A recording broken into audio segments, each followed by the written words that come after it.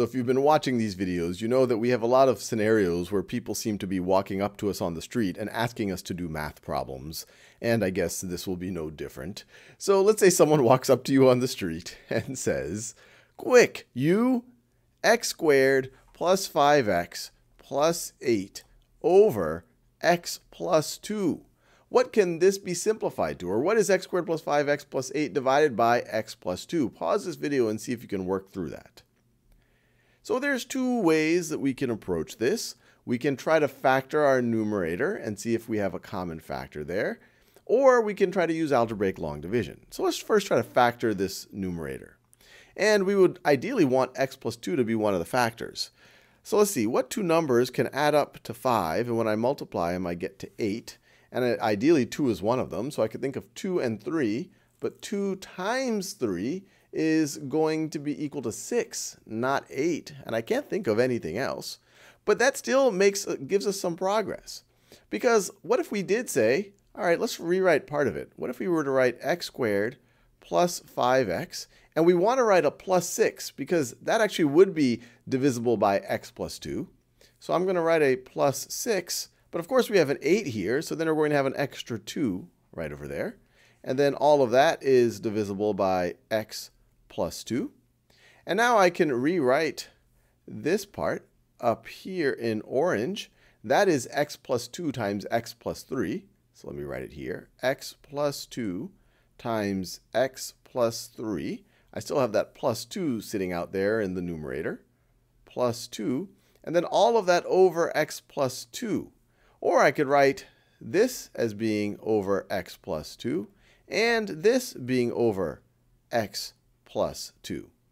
All I did is I said, hey, if I have something plus something else over x plus 2, that could be the first something over x plus 2 plus the second something over x plus 2. And then here, we could say, hey, look, this first part, as long as x does not equal negative 2, because then we would be changing the domain, then these two would cancel out. You could say, hey, I'm just dividing the numerator and the denominator by x plus 2. And so this would be equal to x plus 3 plus, and I don't necessarily even have to put parentheses there, plus 2 over x plus 2. And I would have to constrain the domain.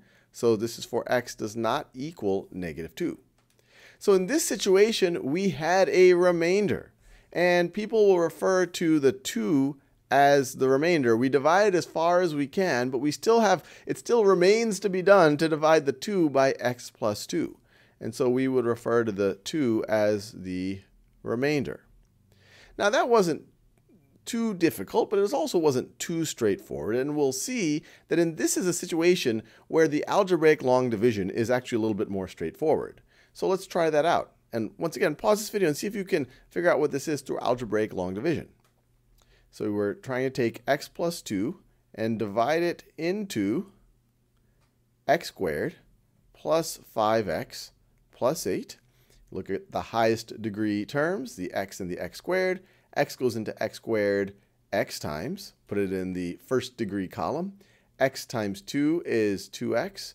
X times x is x squared. Subtract these from x squared plus 5x. And we get 5x minus 2x is 3x. X squared minus x squared. That's just 0. Bring down that 8. Look at the highest degree term.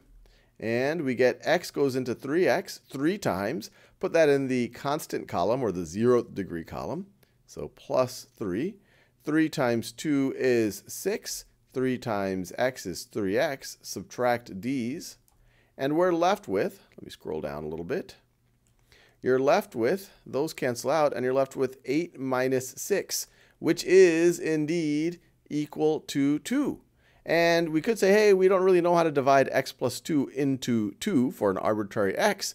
So we will say, hey, this is going to be equal to x plus 3 with a remainder of 2.